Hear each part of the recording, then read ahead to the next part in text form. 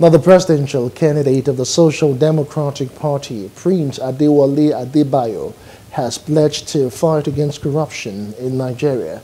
Adewole said this while speaking at the Center for Awareness on Justice and Accountability Integrity Award public lecture organized by Kaja in collaboration with the Penlight Center in Kano State. He said his party will change their mode of fighting corruption as Nigeria has been getting it wrong all this while. What we want to do in every facet of our leadership is to take our time to select the good ones. For example, 200 million people. It can't be so bad. We cannot produce a good man as president. We cannot produce 50 ministers, 36 governors. It can't be that hard. But we are trying away all the good people. Inside one family alone, we have hundreds of people who are good. But somehow we find a way to eliminate the good ones. And what we want to change now, henceforth, in Nigeria is that we will bring out the good ones.